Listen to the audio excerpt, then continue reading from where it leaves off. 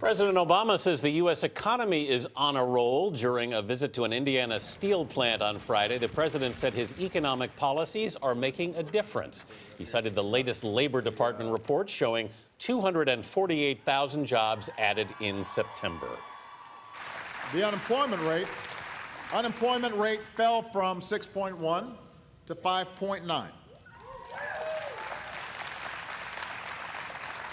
What that means is that the unemployment rate is below 6% for the first time in 6 years.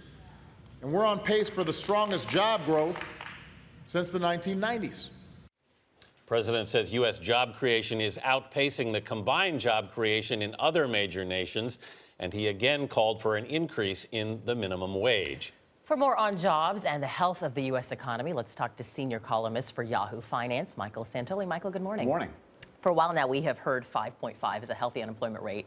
We're at 5.9. It feels like that's awfully close. I mean, Yeah. are we at a strong place right now? We're getting much stronger. By that measure, by the unemployment rate, I think things have gotten better somewhat more quickly than anticipated. And the number of new jobs being created, 248,000 last month, that's good news. It sort of kind of goes away from this idea that there was some slowdown in the middle of the summer. And really, for the last 12 months, the monthly average has been 220,000 new jobs. That's very healthy.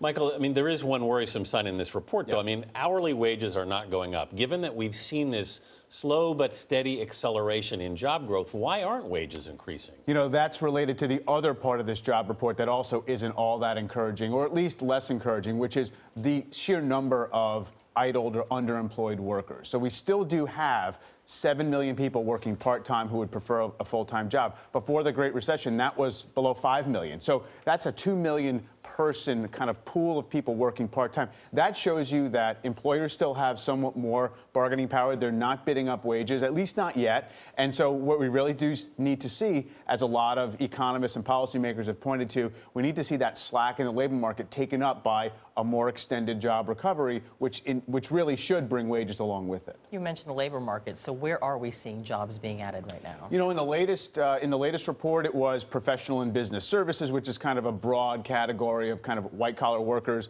Retail had a nice pickup in the past month. One of the areas we're not really seeing it as a driver is construction. So that housing market has kind of stalled out a little bit, or at least not improved at a very fast pace. So it's a relatively broad improvement, but it's mostly now in a little more the sort of office worker part of the economy than it used to be. Also, teachers was a bright spot. I think a lot of people out there look at these numbers and say, well, yeah, maybe it's getting better, but I don't feel it. And when will they start to feel it?